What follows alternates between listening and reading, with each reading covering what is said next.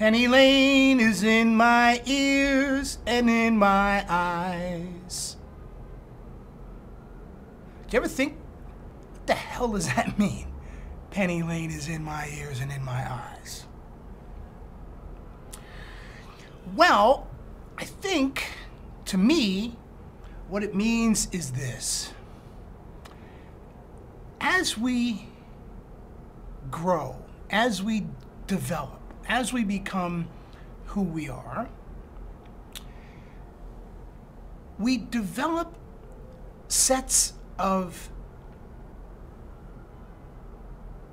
frameworks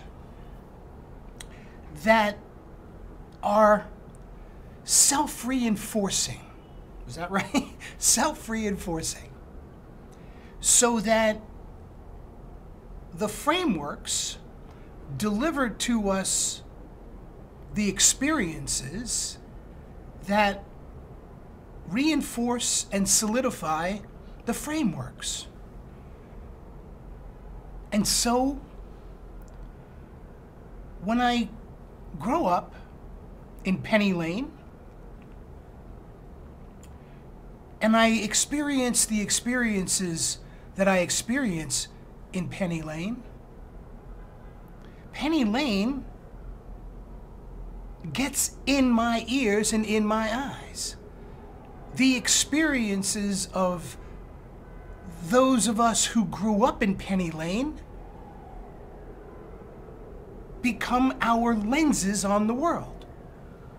And so when we say, sometimes kind of glibly, well, you know, perception, reality, whatever,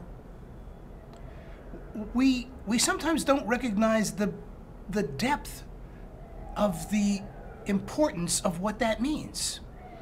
That the only way that I can make sense of the world is through my perception of events. And that my perception of events, which I believe to be some kind of cinematic reporting of events that just simply are there in the world, are in fact the product of my Penny Lane grown ears and eyes.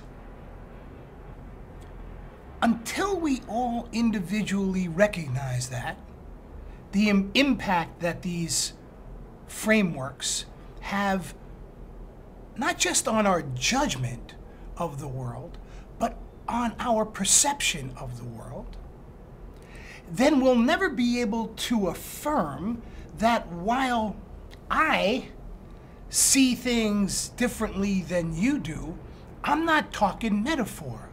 I'm talking see things differently than you do. Dylan said,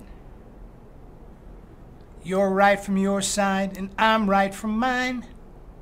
We're both just one too many mornings and 1,000 miles behind."